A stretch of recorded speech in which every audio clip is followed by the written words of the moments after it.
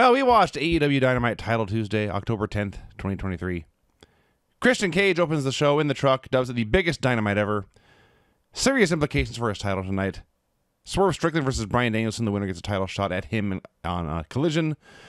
He notes Swerve cost his team the match at Wembley Stadium against Sting and Darby, losing that coffin match. And a little birdie told him that Bryan Danielson still considers himself the best in the world.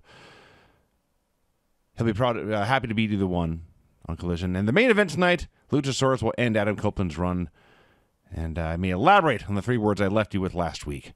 Also, as face of the company, he has procured the first 30 minutes commercial-free. Bryan Danielson versus Swerve Strickland. What an awesome wrestling match this was. Can they wrestle every week? I mean, we'll talk about the finish and what we talked about. That's the problem. I don't want him wrestling every week if Swerve's just going to be out there losing every week. Yeah. They had a great match, a pay-per-view worthy match. It was just awesome. Swerve gets the house call in the stomp for 2. Danielson kicks out of that. I should point out, actually, Swerve had been working the ribs, and Danielson was doing the bit where he runs into the corner and bounces out and hits the corner kick. And he did it too many times. He hit the corner to bounce out and didn't bounce. Ribs gave out. And, after all these years, that finally paid off. Yes. I hate that spot in the corner. Everybody that does that spot, I'm just like, then you're not allowed to take a buckle. Because, you know, they take a buckle and they sell it. But when they run full steam into the buckle to bounce off the buckle, somehow that doesn't hurt. Well, finally, after all these years, this guy goes for 1, but he went for the second one and he hurt himself. Yes. Because he took a buckle. So Swerve followed with the house call and the stomp for 2. He was desperate at this point, so he tries to use pinched on his crown, but Hangman steals it. And Swerve avoids 1 knee strike, kicks out of a cradle, finally eats a knee strike, and he is pinned. The match was tremendous. A great pay-per-view worthy match. But and this is partly in hindsight, but we all thought they were not going to win the war, or win the battle, I guess I should say.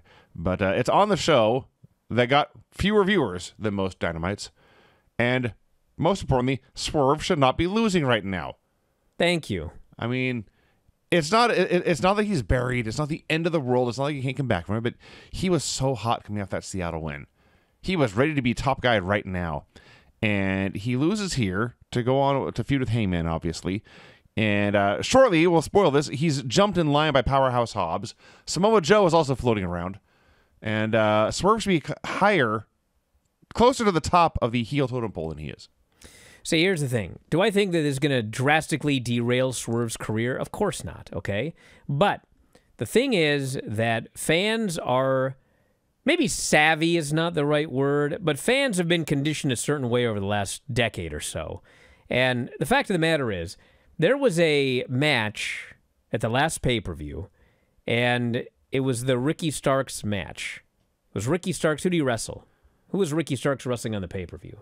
Just a couple of days ago. Wheeler Yuta. Wheeler Yuta. Yeah. It was Ricky Starks and Wheeler Yuta. And granted, they weren't in the best place on the show. You know, it was a rough spot to be in. But the fact of the matter is, I mean, the match had no heat early. I mean, am I wrong? It was like the match did not have any heat. It had so little heat that I was getting food and going to the bathroom. Okay. So, yeah. Now, why would a Ricky Starks match have no heat when he beat CM Punk and Bryan Danielson over the course of the last few months? Well, the answer is because he also just lost to them. He beat CM Punk, and then he lost to CM Punk. And he beat Bryan Danielson, and then he lost to Bryan Danielson. And the fact of the matter is, fans see a guy trading wins with stars, like you beat a star and then the star beats you, and they don't see you as being elevated. They see you as being elevated when you start winning and not losing anymore at all. And, you know, Swerve got the biggest win of his career in an awesome match with the Hangman at the pay-per-view. And no, you know, every time I argue this, people go, oh, so Bryan has a problem with anybody losing. I didn't say that. I said a problem with Swerve losing. Yeah, obviously there are plenty of people that can lose. There's like 200 people on the roster. But Swerve doesn't need to be losing right after getting that huge win over Hangman. I don't care what angle you did or what you did with Hangman or whatever. There's another guy that could have been in there, and it would have been an awesome match because it's with Bryan Danielson, and he has nothing except awesome matches. So that's my argument to him not losing this match. But the match was great. I mean, it was the best match on the show, I think. As I look over the rest of the show, there were some very good wrestling matches on the show. I think this is probably the best one. This was clearly, to me, the best match on the show. Right. And I enjoyed it immensely, but I didn't like seeing the guy lose. But what can you do? What's done is done. Samoa Joe promo, video package. He notes, this week he remembered he was Ring of Honor TV champion. It kind of comes and goes, whether he remembers or not. He begins his ascension towards greatness on Collision. And there you go. Chris Jericho versus Powerhouse Hobbs. So for about 20 seconds, they're just wailing on each other. And then Hobbs is a big-ass spine buster because near fell off that.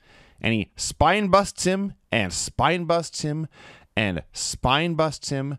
And Jericho's fighting for his life. And somewhere in here, he gets a code breaker out of nowhere for 2. Later on, he actually got a super deep Boston Crab. You don't think a guy like Powerhouse Hobbs could bend like this, but he did.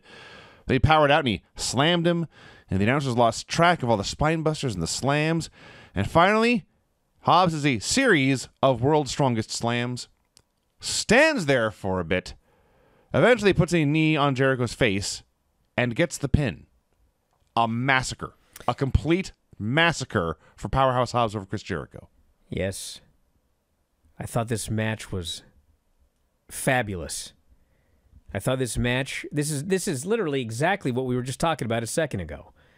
Powerhouse Hobbs was a guy who win-loss, win-loss, win-loss, win-loss, and he was never all that over because he would win and then he would lose, and he gets chosen to be in the Don Callis family, okay? Well, now you need to make this guy a fucking unstoppable monster, and the way you do that is A, he's not in there doing jobs, and B, he needs to fucking destroy somebody who is a big name, and he destroyed Chris Jericho.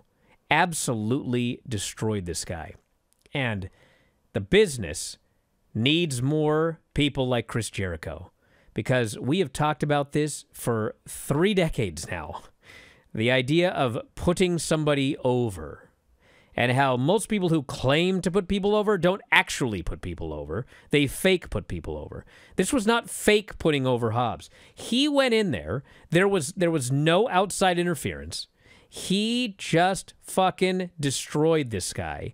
Jericho made a comeback.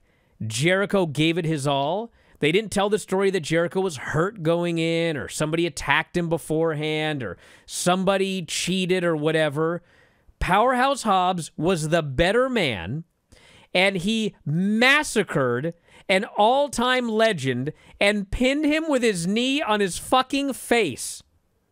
So I hope that Hobbs has already bought a very nice Christmas gift for Chris Jericho. Whatever his favorite bottle and is. However you do that on Amazon where you set up a recurring gift or whatever. Yeah. Like every December 25th, you should send him something special because Jericho did not need to do this, and he did. And I don't know that he offered to do it, but it's Don Callis' family, dude. My guess is he probably did. And it was everything that Powerhouse needed. It's what I've wanted to see them do with Hobbs for like a year now. And now here he is in a main event group. They made him a fucking killer. You can't not put him on TV because he's part of one of the top heel groups every week now. I thought this was awesome. Absolutely great. Now, my only question, it's not really a complaint, but it's the waters are murky now because Jay White's not going to get his title shot for another 5 weeks. Have I had that right? Maybe 6, I'm not quite sure, but it's a while. So now you've got Joe in line for a title shot. You've got Hobbs then going over like this for a reason at some point. Wardlow is still floating around. I don't think he was going over to set up a title shot. This was just to give him an enormous amount of credibility as the killer in the Don Callis family. And they can keep these guys all feuding and doing whatever. But and Wardlow's going to be squashing people for probably 6-8 months. Doing the same thing again. The only one is Joe. And, hey, Joe might win that.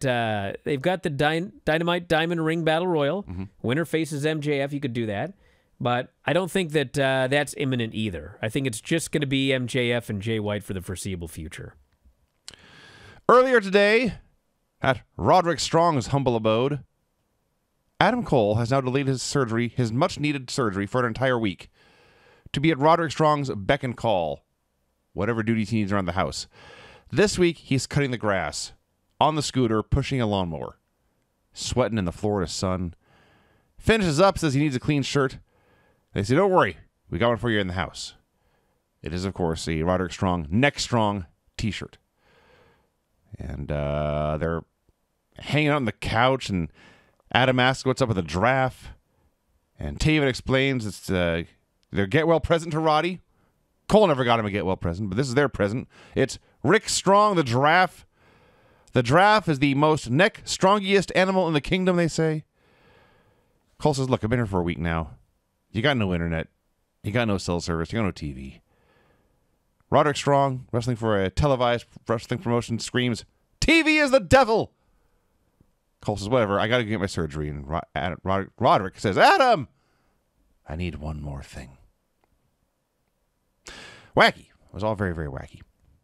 Hey guys, did you love this clip? If so, you should join our channel. Just hit the join button, and you'll have full access to every single show that we do. Wrestling Observer Live, Wrestling Observer Radio, The Bryan Vinny Show, all of them in full HD, full length, plus archives of all of your favorite shows.